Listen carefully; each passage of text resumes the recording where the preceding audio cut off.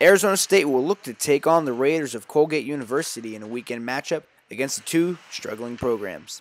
The Raiders come into Tempe with only one win on the road all season, also carrying with them a 3-game losing streak.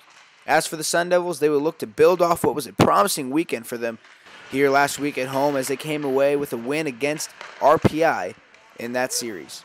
ASU forward Jordan Masters missed the first 9 games of the season for reasons unknown, but has helped the Devils amount to 2 wins since his return. He brings a level of skill and grit that it's hard to find those two combined in one guy, and he's a big help. He's a big boost. Where, you know, we've won 2 games since he's been back, and we had you know, a few really close losses against good teams. So he makes us better.